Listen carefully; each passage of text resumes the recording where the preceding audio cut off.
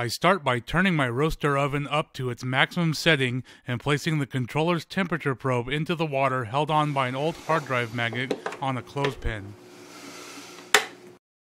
He's alive!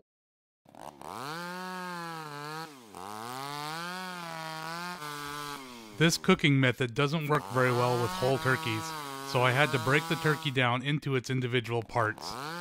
Having the turkey broken down will also allow me to cook the dark meat at a different temperature than the white meat, giving me better results.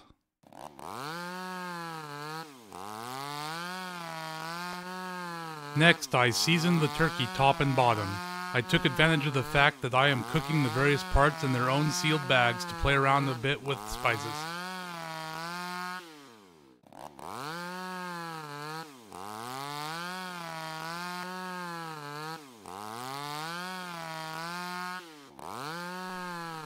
Normally, you would put the item that is being cooked in a bag that has been vacuum sealed, but I found that putting them in a Ziploc bag and pressing out the air gives good results, since any remaining air bubbles usually migrate to the top of the bag.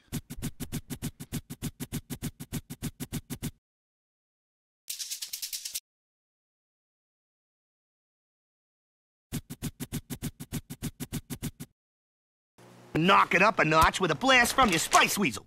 Bam! I tried adding some liquid smoke to this piece to see if I could get it to taste like it had been slow smoked.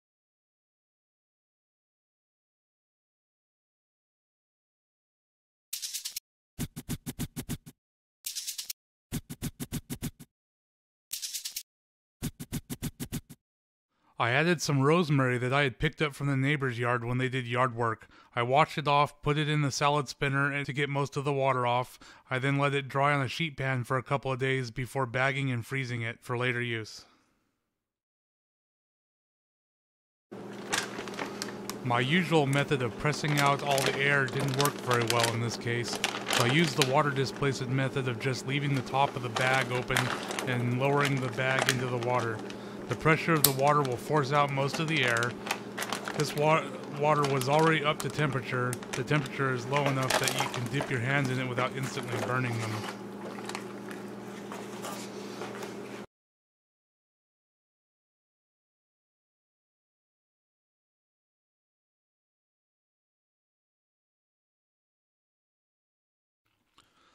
Once all the meat was in, I hooked up a water pump and put the inlet and outlet on the opposite sides of the roaster oven.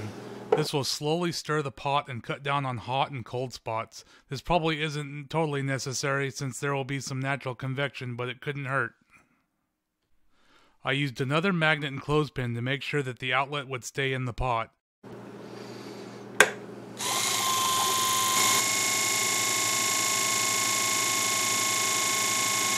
Made sure the inlet wouldn't touch the bag and get clogged.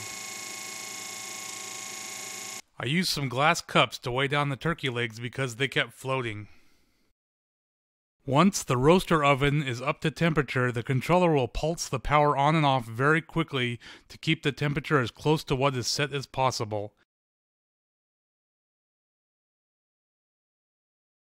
In this case, I'm cooking the turkey at 140 degrees for about 5 hours. The nice thing about this method is that the maximum time is much less important than the minimum time, so I usually let the cooking go long. The end result is the most moist, juicy turkey I've ever had. The pieces seasoned with liquid smoke were a family favorite.